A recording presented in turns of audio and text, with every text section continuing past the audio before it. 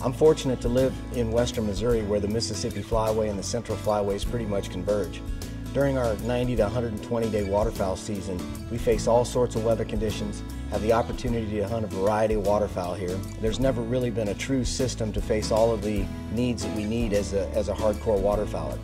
I'm excited to see Sitka enter the waterfowl market, mainly because they've got the layering systems down. One of the products I'm most excited about is the duck oven. Starting from the top of the garment, working our way down, you got a high neck collar to ward off any wind that might be blowing from the back of the blind on you. The upper is a WINDSTOPPER fabric with a built-in DWR, which is a durable water repellency. It has a PrimaLoft insulation. It tapers down into the garment to our traverse fabric, which is a 4-way stretch fleece fabric, and what that does is it provides less bulk in the waders, so you have more range of movement, more comfortable.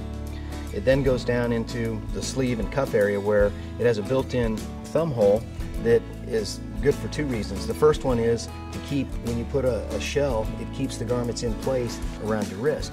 The second thing it does is it comes down over the top of your hand, so it creates a little wind barrier, because there are some of those mornings when it's going to be cold and you want a little on your hand but you just don't want a glove. And when you're duck calling, you really don't want a glove on your hand anyway because it muffles the sound. The duck oven is one of those pieces that I see myself wearing pretty much every day of the season, except maybe that first week or two that temperatures are in the 60s. But as the season goes on, I'll be able to face any of the weather conditions Mother Nature throws at me.